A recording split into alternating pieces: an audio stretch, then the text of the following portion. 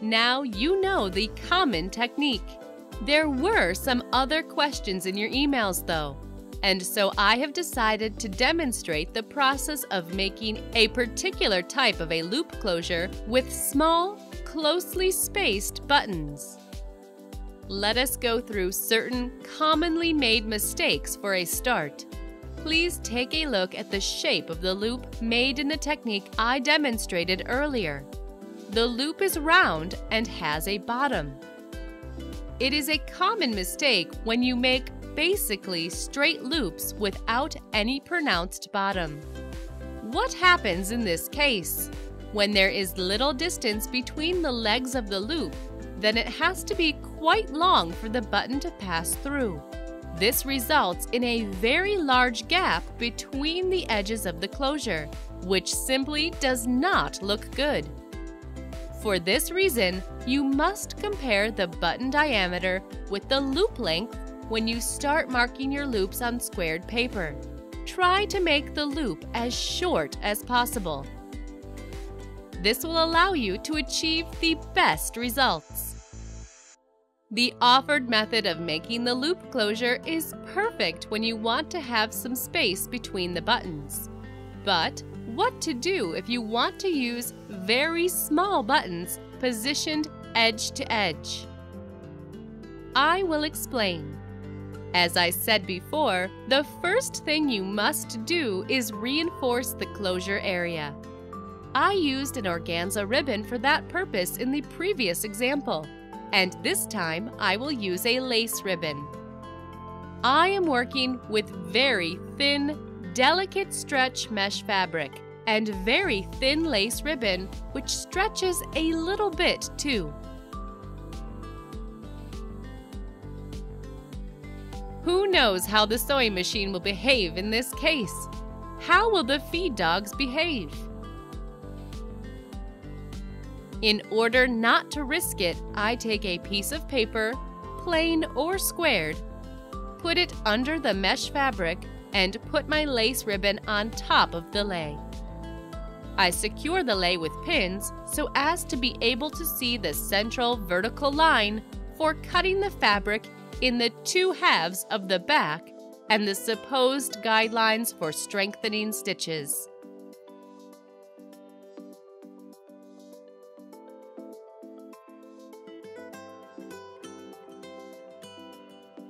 I make 2 rows of strengthening stitches in the same direction.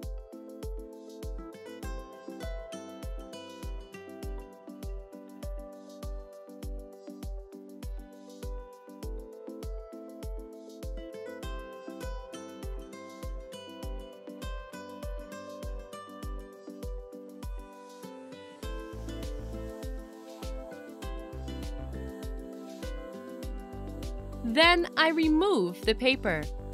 It is best to fold it over the row of stitches and then tear it away along the resulting perforated line.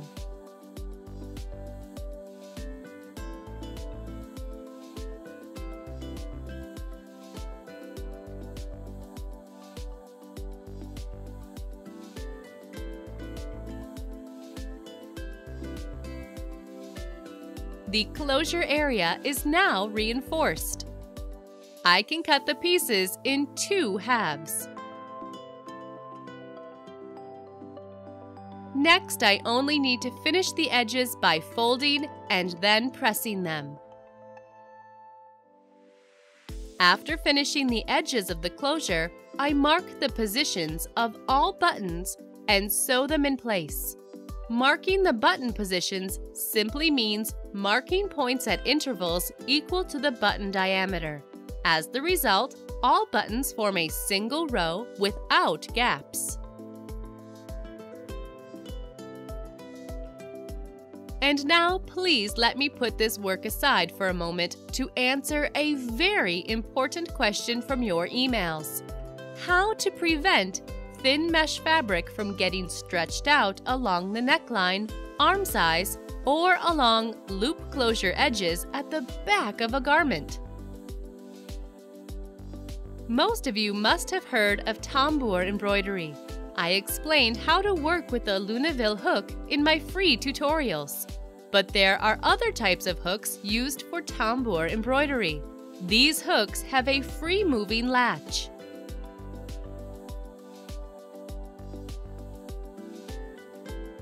There is a Japanese latch hook on the right and a latch hook made by Clover on the left, shown here. I use these two hooks to prevent thin mesh fabric from getting stretched out. Before getting down to work, you need to mount in the embroidery hoop that part of mesh fabric which you want to prevent from getting stretched. By mounting it in the embroidery hoop, I mean simply securing part of the mesh fabric in the hoop without tightening it the way you do for embroidery.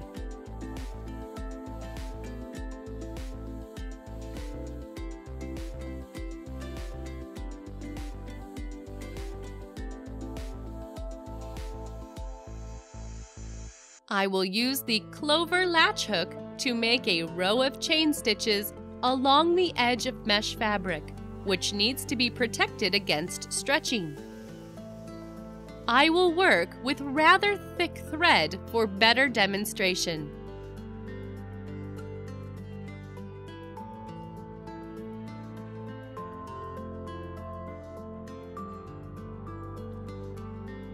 This is how you make chain stitches with the Clover latch hook.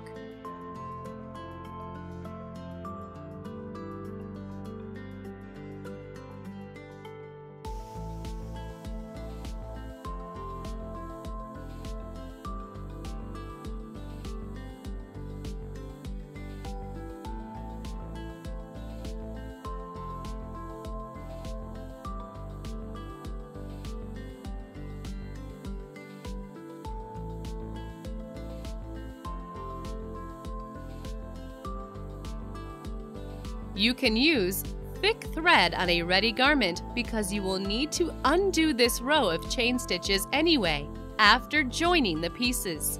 You only need it temporarily to reinforce the edge of the mesh fabric piece.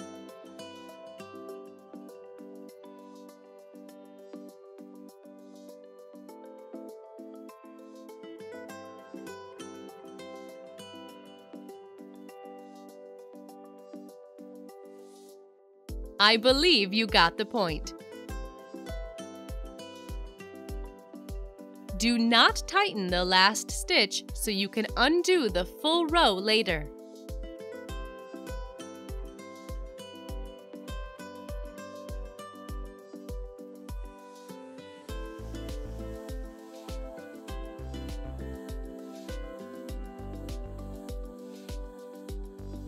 The piece will not get stretched in work this way. The arm's eye, for example, will preserve its original shape.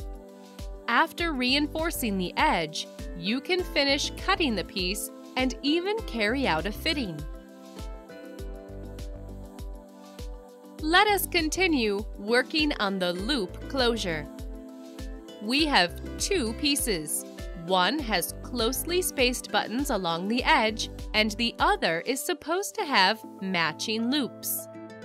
I start making loops in correspondence with the button diameter.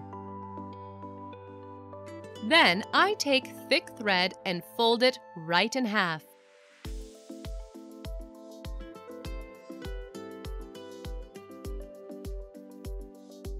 The folded thread must be much longer than the loop closure.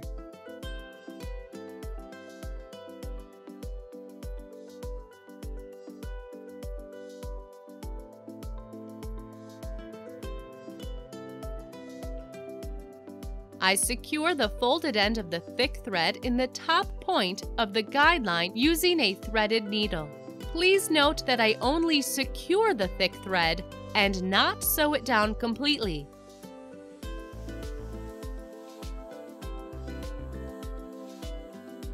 It should be able to move. Next, I keep arranging the folded thick thread along the closure edge and securing it with handmade stitches in the marked loop points. The stitches are supposed to wrap around the thick thread.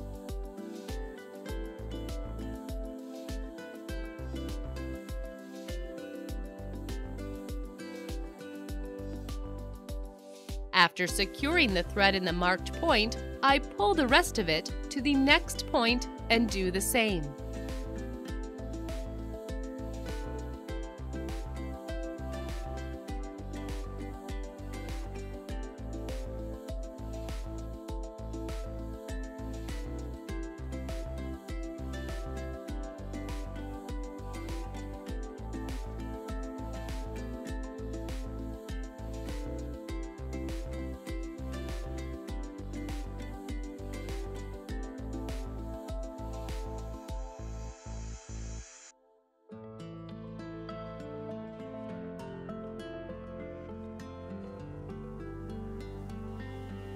I reach the end of the closure and secure the thick thread with hand stitches section after section. The loop thread must be able to move freely so you can tighten the loops. I leave a tail at the end.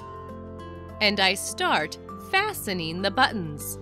The key advantage of these loops is that when you stretch out one loop to pass a button through, the adjoining loop automatically gets tightened.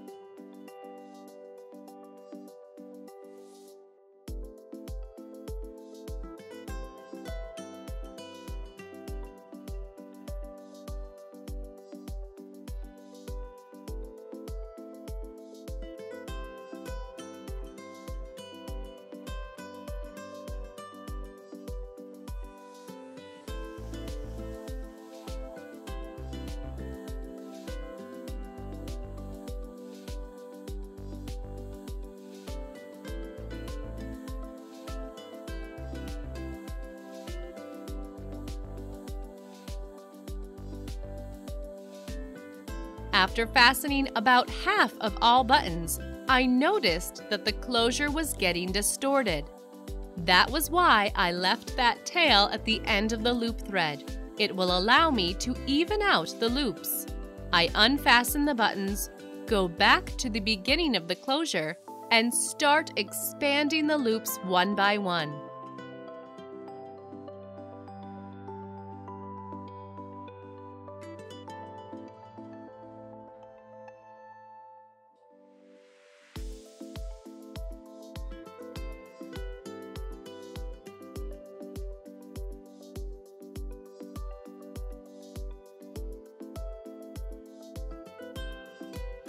In other words, I make them a little looser to account for the thickness of the button shank and avoid excessive tension and distortion.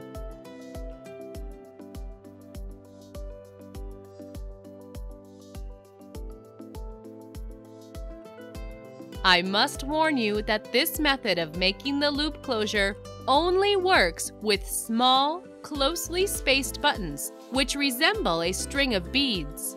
The loops will become visible as soon as there are some gaps between the buttons, and it will not look very good.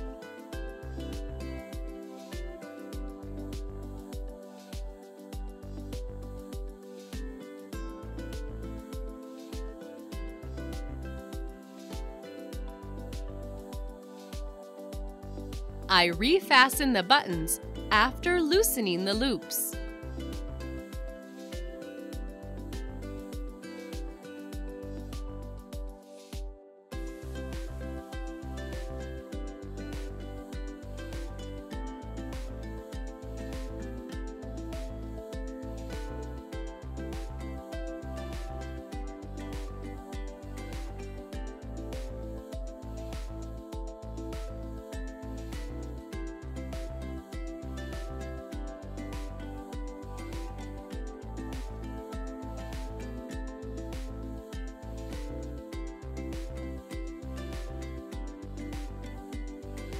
I spread out the closure.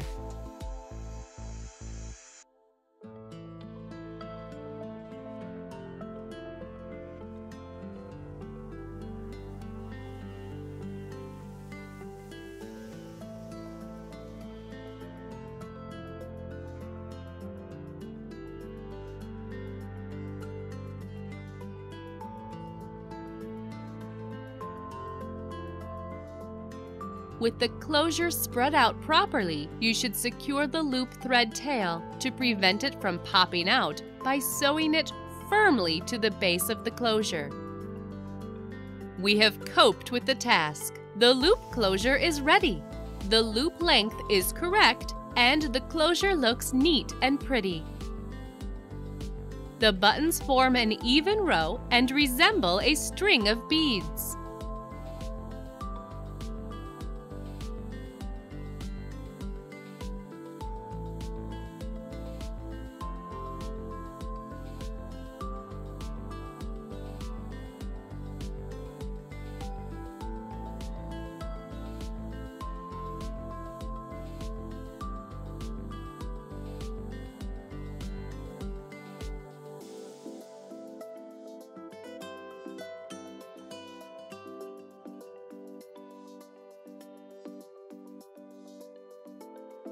I have tried my best to answer your questions in this small tutorial, explain the common technique of making the loop closure, and give detailed guidelines to making a particular type of a loop closure suitable for small, closely spaced buttons imitating a string of beads at the back of the dress. In addition, I have shown you how to secure the supposed edges of soft elastic mesh fabric with chain stitches before actually cutting it. I hope you will apply your new skills widely in your further sewing projects.